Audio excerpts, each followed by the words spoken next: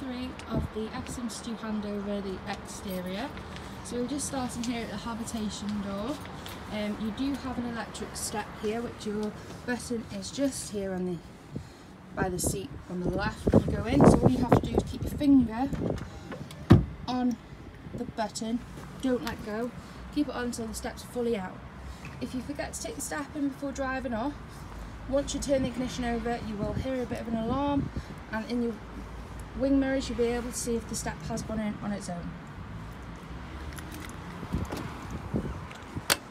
Now the doors here are central locking, but you can also manually close them.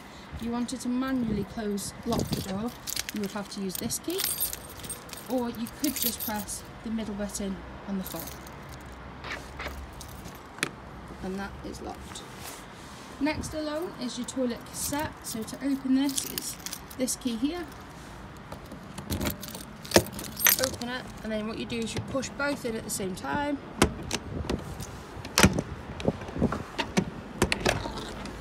So, and your toilet cassette's there. Now to bring this out, what you have to do is lift up the blue bit here, and your toilet cassette is out there then. You also have the handle just there to be able to wheel it to the septic tank. To empty this toilet cassette, you pull this round, unscrew, and you can pour that away into the septic tank as well.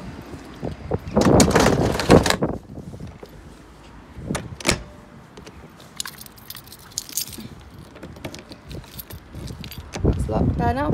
Next bit along is your gas barbecue point. Now to open this, what you have to do is slide this up. You will have to cut off this cable tie and plug in your adapter to be able to use the gas barbecue point here from your gas bottles on the other side.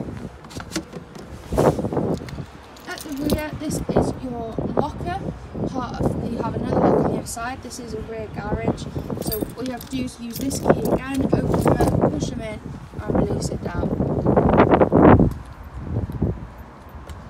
And you've got the rear here. At the top is where your reverse camera is, just up there, and underneath the back end is where you've got a spare tyre. This side is your other locker to be able to open it up and store any items in there for yourself. You've got your fridge vents just here, and your gas locker just here. Again, all you have to do to open this one is to open the locks up with this key again, push them both in at the same time to release the door. You can fit 2 6-kilo propane bottles in there as well. Now just below that you've got a blue pipe just here. This is where to release your fresh water from. So all you have to do is turn that nozzle on the end and it will release all the water from your fresh. That's to do when you winterise it. The next bit along, this is your fresh water where to fill up. Now all you have to do is slide that up, a hose pipe will then fit in there for you to fill up the freshwater tank. To know when it's full, you can either check the control panel or there will be an overflow underneath. Now to lock that, all you have to do is use this key here, and you pop that in and turn, and now that's locked. Next bit along, so this is where you'd hook up. Again, slide up, put your hookup cable in, and that will just slide back down once you're done. Underneath there though, you've got the grey pipe just there, that's to release your wastewater. So again, you have to turn the nozzle on the end in order to release all the wastewater when winterising the van and when coming off the campsite. To release the bonnet on here, all you have to do is use the driving key, pop that in. You turn it one way to release the bonnet to come up, and then you turn it the other way to pull the bonnet up.